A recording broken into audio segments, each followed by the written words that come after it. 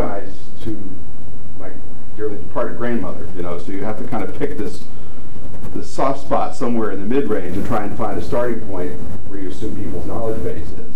Same kind of issue with a talk like this. I normally do talks, libraries full of kids and so forth, and, you know, starting down here with the space program, because a lot of them will still ask questions like, so when did we land men on Mars? How long has it been since we did that? And you got to explain. It was the moon. It was a really long time ago when you're probably before your daddy was alive. So, so it makes for an interesting challenge. But what I thought I'd do is try and come up with some things that maybe some of you haven't seen or heard about with regard to the space program. I find I've been making documentaries about space for about 25 years and writing books for about 10, and I still find stuff all the time that I didn't know that just amazes me, some of the things I discovered that these people pulled off over the years. So I thought I'd do the usual, you know, ever since the beginning of time when man first looked at the skies, you've all heard it 1,000 times.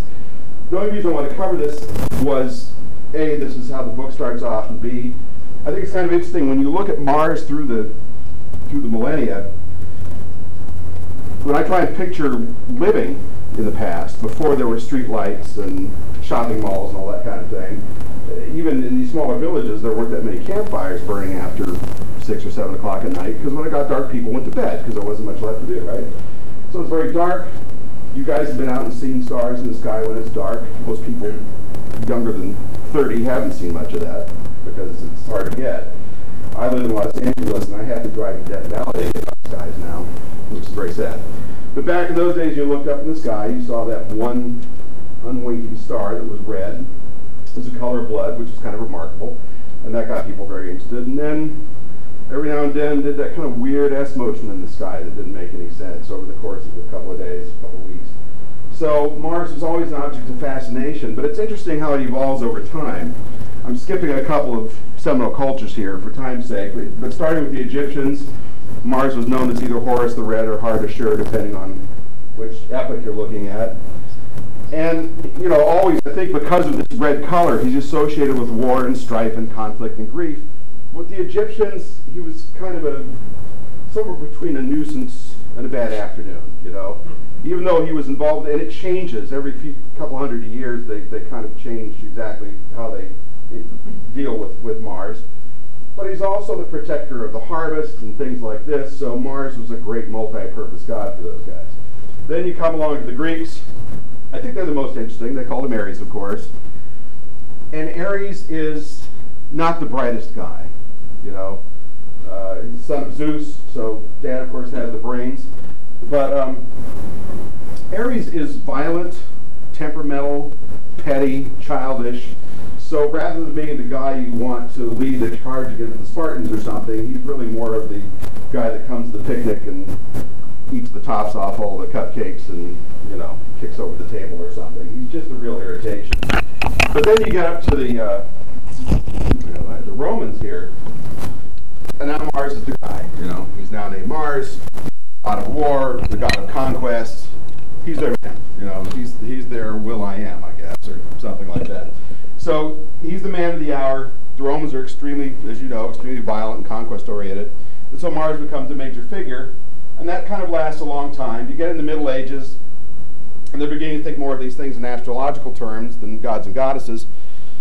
And now certain planets are associated with different bodily functions and temperaments and things like that. So, of course, because Mars has been perceived with war all these years, Mars has to do with temperament and your liver, I think it is, you know, the state of certain organs that make you grumpy, that kind of thing. Oh, that's the wrong button. Excuse me. I just got a new remote control. And there we go. Okay. Now I picked this picture of Galileo because we've all seen all the other ones. But it's the first one I ever saw that has him with his telescope, because I never knew how big that thing was. We always see pictures of the telescope sitting by itself, and it looks about this big. Well, it's not. It was a fairly large instrument. It was in the 1400s. As you know, Galileo wasn't the first guy to use a telescope, but he was the first to make profound observations that became part of the scientific literature at the time, as much as he was able to do it before he got persecuted by the church. So he made early observations. This is really when Mars becomes a place. You know, it became clear this wasn't a star, this wasn't a red star. This was a thing not that far from Earth, a planet. That's a very optimistic representation of what he was able to see through that telescope. For those of you that have seen Mars through a telescope, it's wonderful because you know it's a planet and it's out there. But compared to Saturn or Jupiter or something, Mars is really kind of a disappointment, because even through a big telescope, I used to work up at Griffith Park. We had a 12-inch refractor up there made in Germany in the 30s. It's a wonderful instrument. And Mars is a little red blob that wavers around because the air is so crummy in Los Angeles. Anyway, we'll assume that he saw something vaguely like that. So it's enough, like I said, to move it into being a place as opposed to a concept. And 400 years later, here comes Giovanni Schiaparelli, who set good science back about 100 years. Very smart guy, devoted observer, amazingly devoted observer. I mean, he spent almost as many hours as Percival Lowell staring at Mars, drawing all these wonderful maps and charts. There's a lot of pictures of him out there too, but I thought the one with the stamp was the coolest because it had all this other stuff involved with it.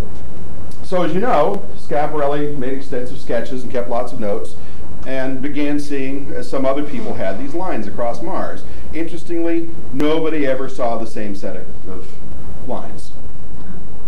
So what do? Well, you observe it over the course of a few months during opposition and hope that you get some kind of average that gives you something.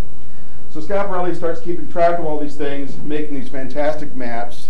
He was the one that formalized using Latin names for the Martian features, or tried to anyway. And then made the very unfortunate choice of calling them canali, which of course means channels in Italian. To the Western ear, what does that sound like? Something far more organized. Here's one of his best maps. You saw that little red dot, right? His telescope was a lot bigger, it was better, but nobody sees this when they look through a telescope at Mars. You have to backfill it with your mind, okay? So he made these extensive maps and got people very excited.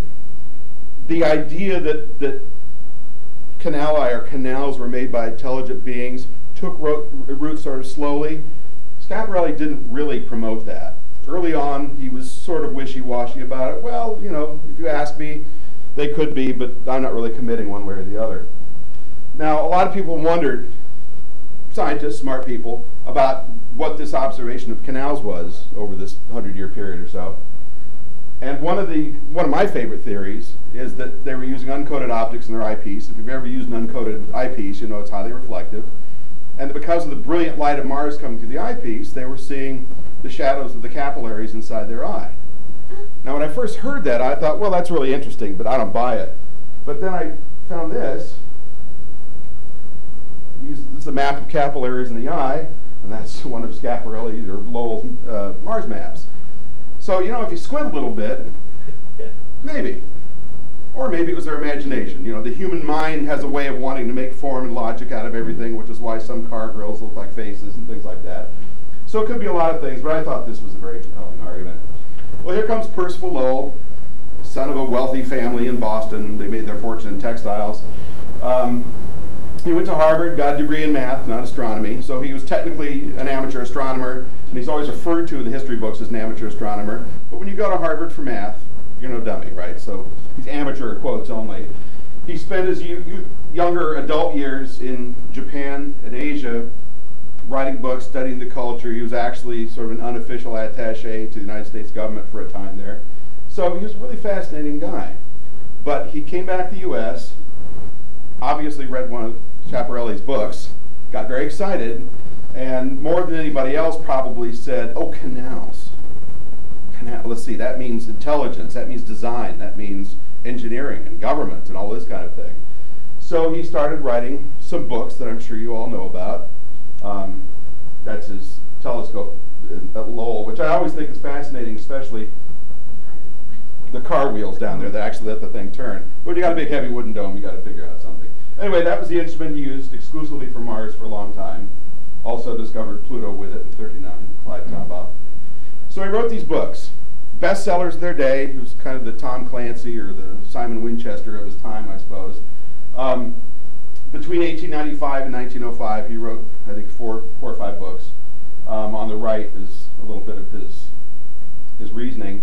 And if you've never read them, they're kind of interesting. Now this is Victorian, post-Victorian writing, so you know, it takes 4 pages to just describe the wallpaper in the room before you get down to the business of talking about science. And this guy loves words, so I've been accused of putting purple prose in my books. Well, he makes me look like a total amateur. I mean, it's just words after words, all 19 syllables long. But what's interesting is, as far off the base as he was, you can follow his logic and say, you know, if I was in that situation and all I had was that telescope, I'd probably think the same thing. He came to some very well-reasoned and fascinating conclusions. Unfortunately, they included a global government, because you'd have to have a global government to do this massive engineering feat all over the planet. Canals taking water from the melting poles of water ice, which actually we've sort of come back to after many, many decades.